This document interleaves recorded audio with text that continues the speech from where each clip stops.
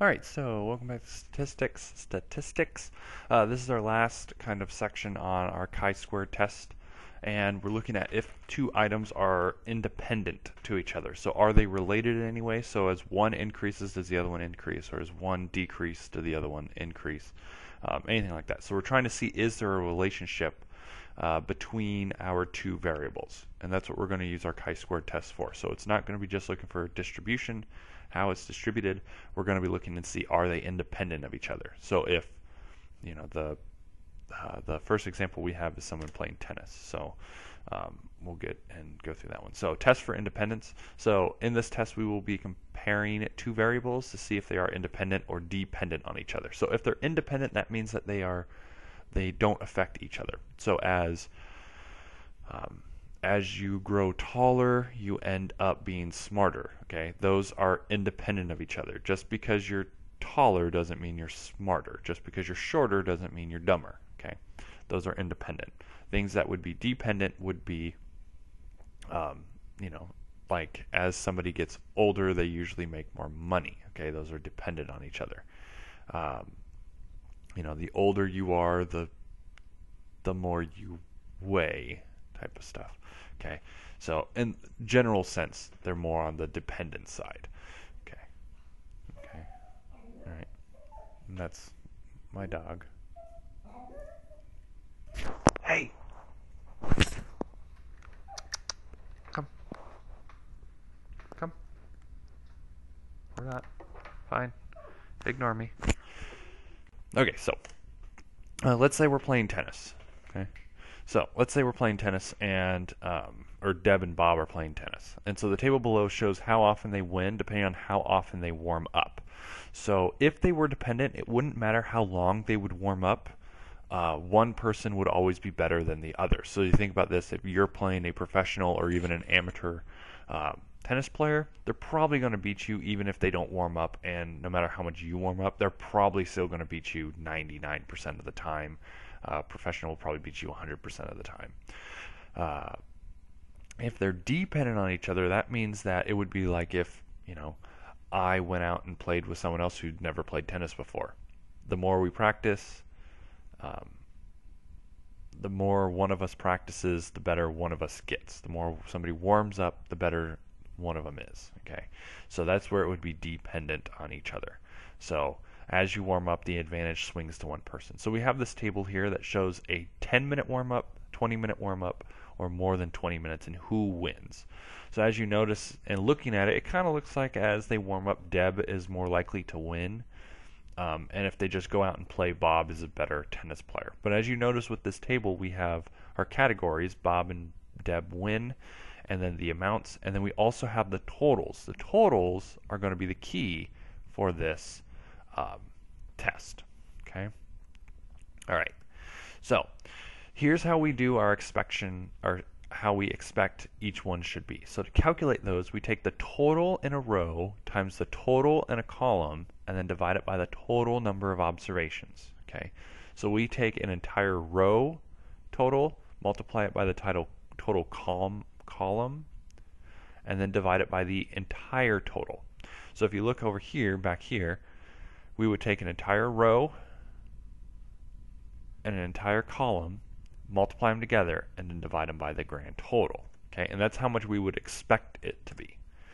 So looking at this, so let's start with the first one. So at 0, from 0 to 10, so Deb is expected to win about 8 because we take 23, we multiply it by 18, the totals in each row and column, and then we divide it by the grand total, which would be 50.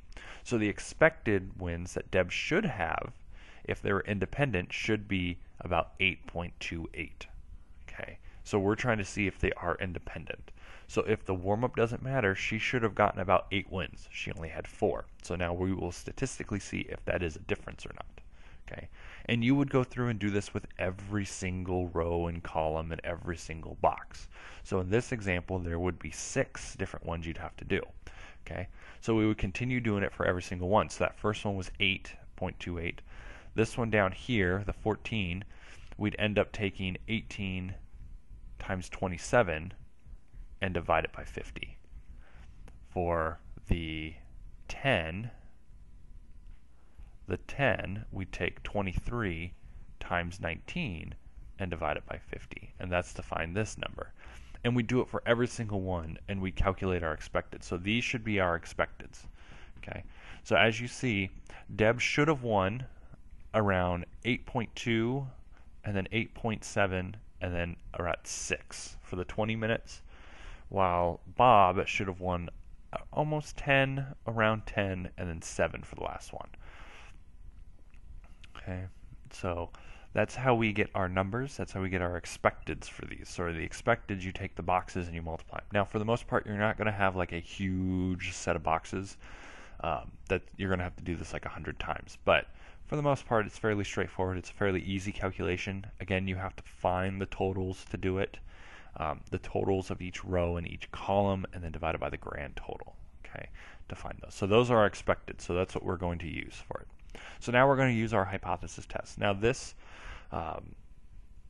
step 1 is slightly different, because instead of saying that they are, it's a distribution based on this, our null and alternative hypotheses are going to be mentioning specifically what we are seeing if they're independent of each other. So is warm-up time independent to the eventual winner, okay, or to the winner?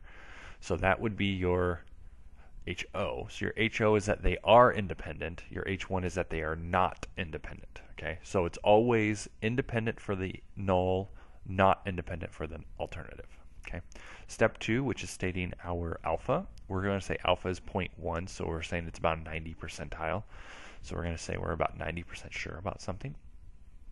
And then step 3 is what test you're using, in which we're using a chi-square test for independence is what we would be using. Okay. All right. So moving on to our next step, step 4, we have to find our degree of freedom. Now this degree of freedom is slightly different because we take our rows minus 1 times our column minus 1, and that is our degree of freedom. Okay. So our degree of freedom is rows minus 1, columns minus 1. So how many total rows there were minus the number of columns. So the number of rows was only 2 because we had Bob and Deb.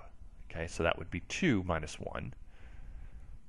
And our columns, we had 3. We had from 0 to 10 minutes, we had 10 to 20 minutes, and we had more than 20 minutes.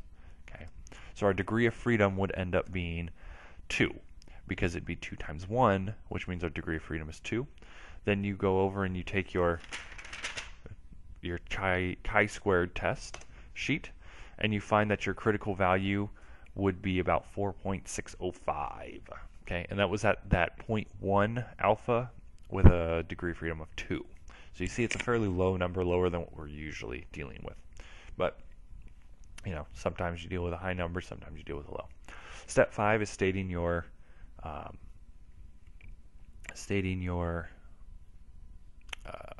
decision statement. So we reject a null hypothesis if the critical chi-squared value is greater than the calculated chi-square value, otherwise fail to reject. Okay, so it should say otherwise fail to reject on there, saying what happens if you don't. Okay, so that would be your step 5. So again, we're looking to see if it's greater than 4.605. If it is, we reject.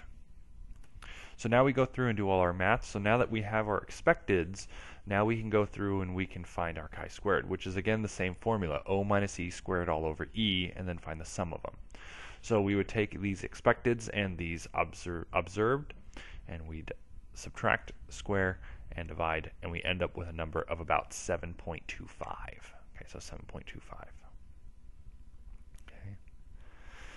All right, so 7.25. So, going on to step 7, would we reject or fail to reject our previous statement? That's right, we would end up rejecting it because it is larger than 4.605.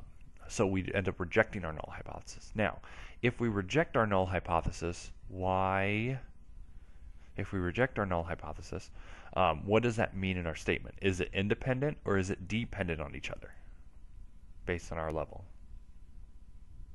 So based on this, we probably would say that yes, it is more likely that they are dependent on each other because that chi-squared is higher. So that means that warming up and who wins, the more they warm up, the person that one person is more favored to win than the other. Okay, so that's our step 8.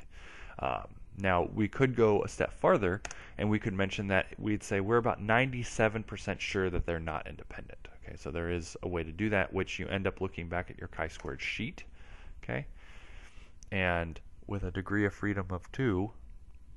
Okay, so a degree of freedom of 2, we look at this row right here, and we go, okay, our number that we got was about 7 point something, which was around here, which this number is around 97.5%. And as you see, we're a little bit under that, so that means that we would say that we're about 97% sure. So that's just taking it the extra step. If you want to go back to your sheet, you want to go, okay, in my row, where am I closest to? And in this case, I'm closest to that, which would put us at about 75. If it was closer to that 9, it would be closer to a 99%. And then if it's closer to 0.05, if it was close to 6, we would say it's about a 95%. So it just depends on where it is. And that's just taking the extra step if you want to know the percent, how sure you are of something. Okay. All right, so here's an example of another one that you can work through if you want. That's basically it for our independent tests, okay, which is our last section dealing with our chi-squared tests.